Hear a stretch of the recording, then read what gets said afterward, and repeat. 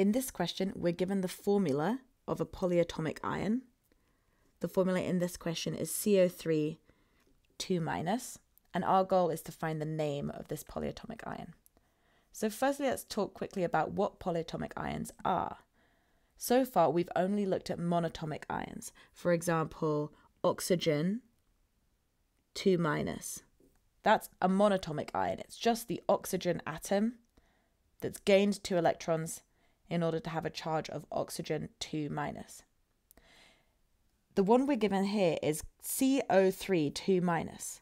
So that consists of carbon and 3 oxygens. So it looks something like this.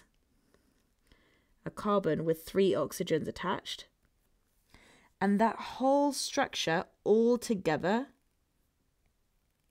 has a charge of 2-.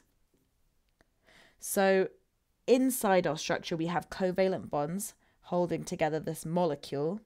And then that whole molecule has gained 2 electrons in order to get a charge of 2-.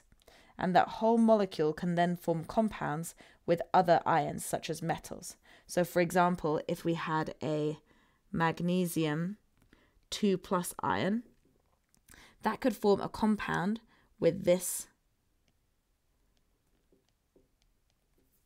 CO3 2- ion, because you can see here we've got a 2- charge on that and a 2+ charge on our magnesium.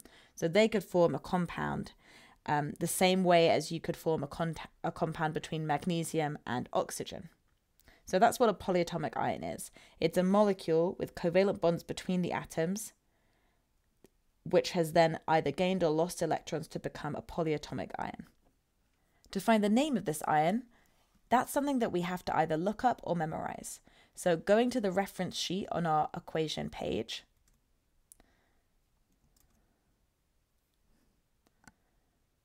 now to find the name of this ion, you either have to just have memorized it, or you can look it up in the list on the reference sheet page.